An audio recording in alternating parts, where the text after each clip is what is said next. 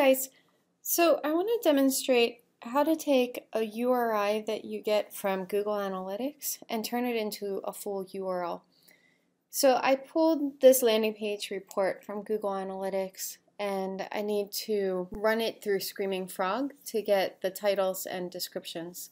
But before I can run it through Screaming Frog, I need to convert these URIs, which is just a URL without the subdomain, into full URLs. Now, in our case, I know that these are all coming from one subdomain, our www subdomain. So the solution is pretty simple to add the domain or the subdomain to the URL. If you have multiple subdomains, then you need to take an extra step, which I demonstrate in another tutorial. But for us, all I need to do is put http://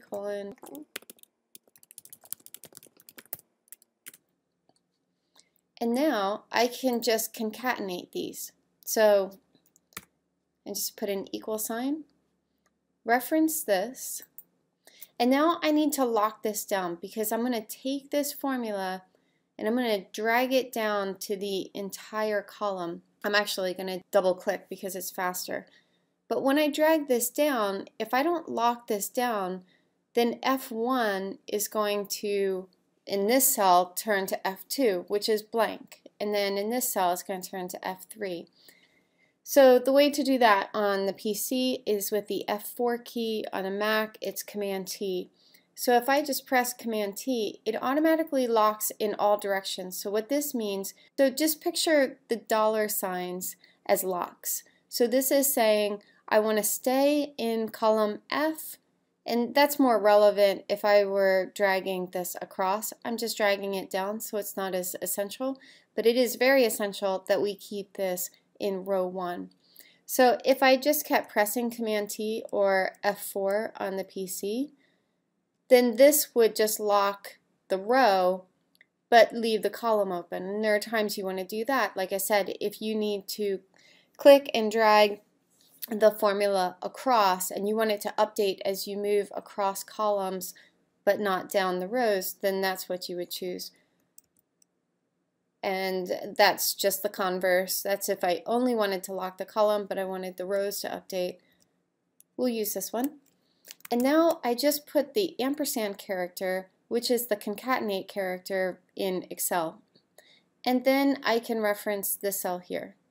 I typically will use the arrow keys, but the arrow keys are a lot easier to use on the PC than the Mac. And now I'll just hit enter. And now I have the full URL. Now if I just double click on this bottom right hand corner where you see this little icon, it will apply that formula to this entire column.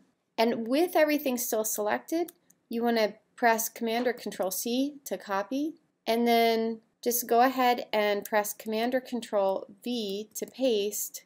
And when this little icon here shows up, choose Values Only. Now we just have values. They're not formulas anymore. So while it's still selected, just press Command or Control X to cut, come over here and paste. So I just never let it deselect. I just, while the marching ants are around that selection, I just copy, paste, choose paste as values, cut, and then dump it back into the original column.